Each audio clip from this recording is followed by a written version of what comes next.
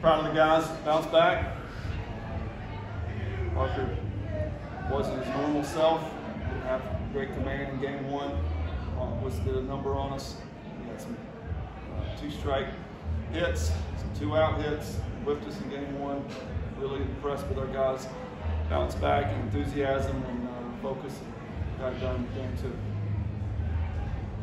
Just what can you say about Wyatt, not just tonight, but everything he's done for you guys out of the pen in the last month or so? Yeah, that's some real stuff right there. You know, when you think about the breaking ball, it's got the depth that his does, at 88 miles an hour, and a 90, mid-90s fastball.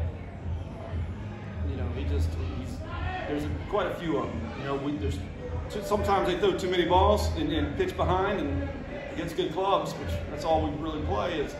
You know, that's not ever going to work, but he's on like he was. And I don't even know how many bunch, but 7 and 4 innings. So Hub had 10 and 5 innings. So that's Hub was real good. Got a little sped up there. In that one inning we gave up some runs, but got to clear those negative thoughts and go to positive. Why in a situation where got a little bit of trouble and then gets 2 punch outs and gets out of it. It was just his composure. That's just how he is. He's he's one of those multi-sport guys that we love. They've been in the arena more times than just strictly baseball players, and the stuff that other sports teaches you and helps you in baseball, but you don't get it from baseball. You know, it's encouraging to see. You know, again, he's going to be one of those guys in these types of big games and close games. He's going to be thrown in there. How proud of you were, Alex, tonight? Had a rough game one, but he came through tonight. Good single and then a sac fly. I know you talked to him earlier this week about what facing Miami would be like for him. Just how proud of you? Yeah, I am. I'm glad he was the same guy. You know, a lot of times you see some old friends and teammates and coaches, and you know, you just kind of, you know, either get too amped up or go into a shell. First time competing against him, I thought he was outstanding. Even keeled, still was the same guy, very talkative, looking for any edge, and it's good to see. Getting Bryce back into that second spot. I mean, Parker wasn't his best outing today, but it seems like every week at least one of those guys is just on and has that kind of outing. How valuable is having that? It's just it is, because it doesn't kill your bullpen, you know. And I don't know if they've ever. I don't think they've ever struggled back to back. You know, all the years they've been 1-2. You know, we've always trusted them. They feed off each other, and it's almost like, okay, well, you know, he didn't have his best. I'm gonna bring my A game. That's how you win games.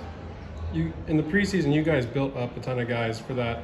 You know, in that competition, that Sunday spot, and Wyatt was one of those guys. Just how valuable is that now when so many guys can kind of fill different roles for you and have extended work? Yeah, it's something that we used to do. You know, we didn't have as many. You know, COVID gives you so many more that you have to do it. You know, to make sense so that you can do it. We just did it, leave him out there for 70, 61. You know, because he's fine with that. And he'll take tomorrow and Monday off, and we'll see how he feels Tuesday. But we had, I think it was 9 guys at one time. We were building up. Somebody got nicked up or whatever.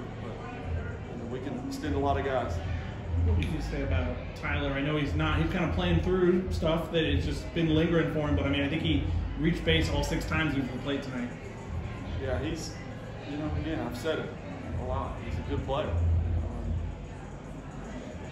I've caught a lot of crap. You know, do you think I'm going to take my kid and put him in there if he can't do, you know, I'm not going to do that. This place is special, and you know, again, he's a tough out. He knows the strike zone. He does heads-up things, and you know, we just gotta keep that group out there, keep getting better. And these games are helping. When he took that base, did you realize that they hadn't called time, or was that all him? He looked at me, and I did like that, like, no, they did not call time. He kind of looked at me again, and I'm like, yeah. He's always looking to do that. He's been that way since he was really young. Don't forget who his guy was. That was Tyler Holt. You know, that's always, you know, been his guy. He does a lot of the same things that T. Holt did. You feel a little fortunate getting to win as many guys as you guys stranded? Yeah, you got to, in order to get them in, you got to get them on. And so, yeah, we're going to continue to, generally people go to more breaking stuff, off-speed stuff, runners in scoring position. There was some, pitches that we should have hit and, gone after, and some that we should have laid off. Take your chances, but again, those guys are really good. And it's like I told you, there's so many teams that we played that are College World Series caliber teams. Miami's one of them. It's been a while since y'all hosted Miami here. I guess how fun was that crowd tonight? How excited are you for tomorrow? The stakes, all of that, and the rubber mats, the rivalry. Love it. Brought back the old days. The good times. It makes you feel really good. You see Mongo out there and getting the crowd going, and I got bombarded with ticket requests, and we got good weather. It was just everything felt right. That's the rock and Hauser, and it's effective. Brett and Jordan seem to kind of feed off each other, and they both had multiple hits in both games today. Just how good has it been to see those two guys kind of come into their own recently? Yeah, it's really good because they've had some ups and downs. When you've had those downs and you pull out of it, it's a lot easier, better for you in your career and everything that you can. I tell them all the time, we will. And they're starting to gain that confidence that big games, tough situations, pressure situations, and going against big time arms. Reese had another nice night. The play in center was pretty big time. Big time play.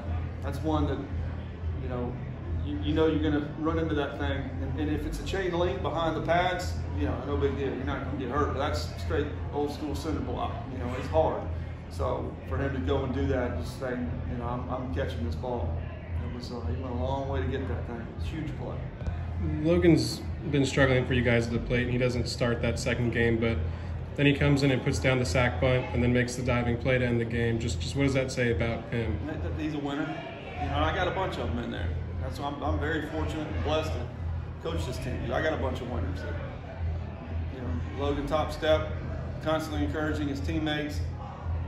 Do anything that we ask him to do. Play second, play third, play in the outfield, hit in any spot in the order. We don't have ego guys. That's why I love this club. Awesome.